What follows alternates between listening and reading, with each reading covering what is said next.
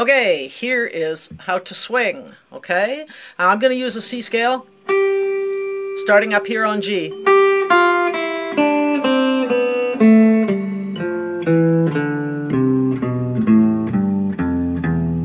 But you can do whatever you can use whatever scale you want when you're practicing. I think I'll start with one note just so that we'll just get the hang of it. So I'm just going to play a G note, and I'm going to play straight eights, and then I'm going to play swing eights.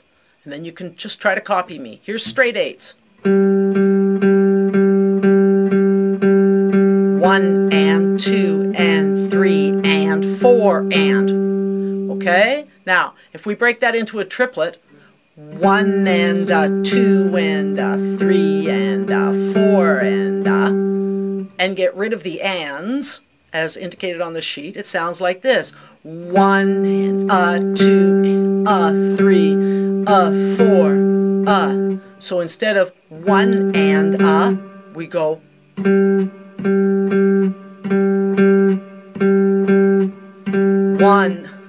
2 3 4 Okay, now let me just apply that to a scale. Here's the scale played as straight eighths.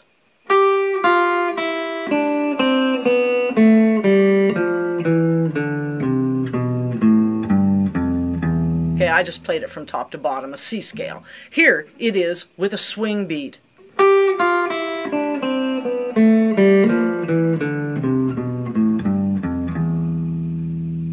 Okay?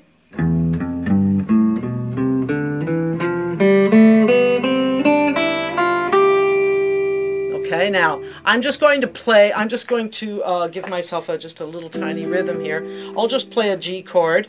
Okay, using that 4/4 beat, which is what I suggest that you do. I mean, if you have a looper at home, you can do that, but otherwise, just try to do it as best you can.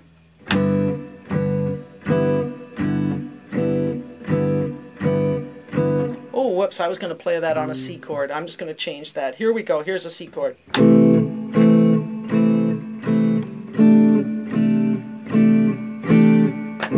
Okay, there's a C chord. Now, I'm going to play swing eighths over top of that, okay? Using the scale I just played, a C major scale using open strings.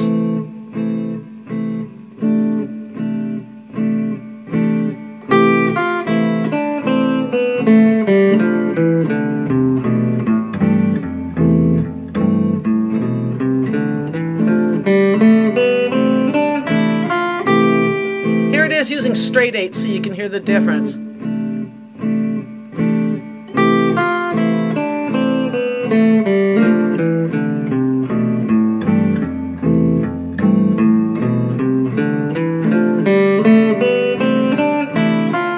Here it is swung.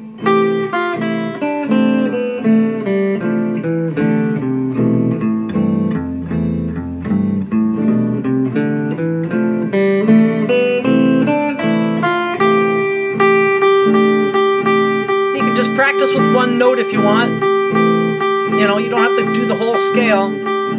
Or you just do part of a scale.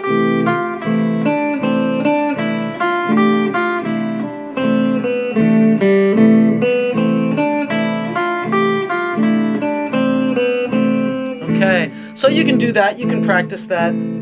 Just stop that. Okay.